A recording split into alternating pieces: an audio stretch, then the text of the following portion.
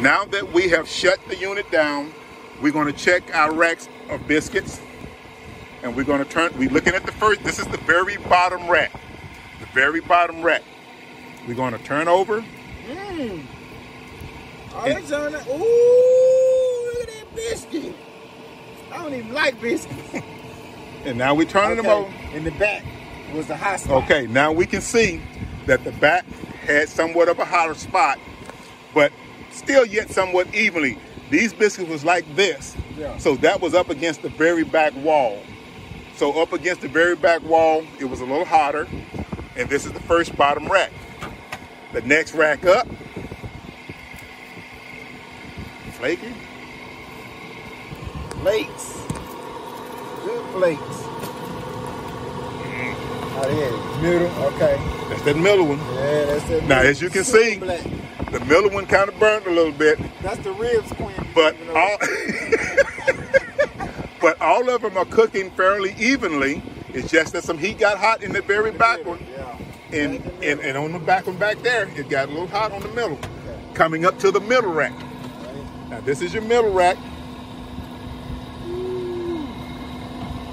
A little bit more brown. That middle hidden. Okay. Yeah, yeah, yeah, yeah, yeah, I want to buy one of them biscuits. You want to get one of them biscuits? Go in the house, get you some butter. Ooh. Turn over, okay. Oh, burn your hand off. Now, as you can see, that's the middle rack. rack. And it's still cooking warmer in the middle versus the outsides. That's crazy, though. Well, it's But it coming look straight like up. the smoke coming out the side. It's coming up. It's coming up. Sides, It's though. coming up everywhere. Okay. Actually, it's actually coming everywhere. Now this is the second from the top. Them are gonna be the best ones.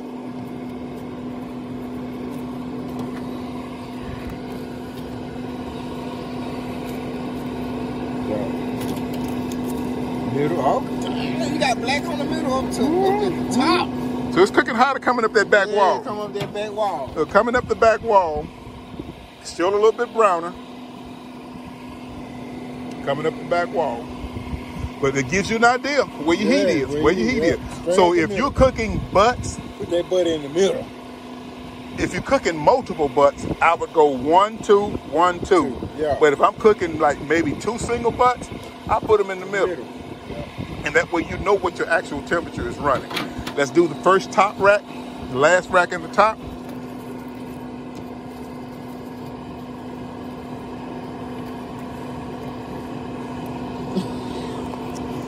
There's a biscuit bun. I was just about to buy one of them. All you gotta need some honey now. Right. Yeah, middle. Yeah, that look like the southpaw right there. That's cat head though. You that biscuit, man. Okay. So now you notice it just cut off. So now everything done cycled down and cut off, but bring your light up a little bit higher. So now you can see this is the very top rack, and your 2 biscuits in the middle are yet browner than the other 4. So Justin got your last biscuit over there. But again, the brownness lets you know by color where your heat is on your rack inside of your unit. That's good. So, I don't even like this.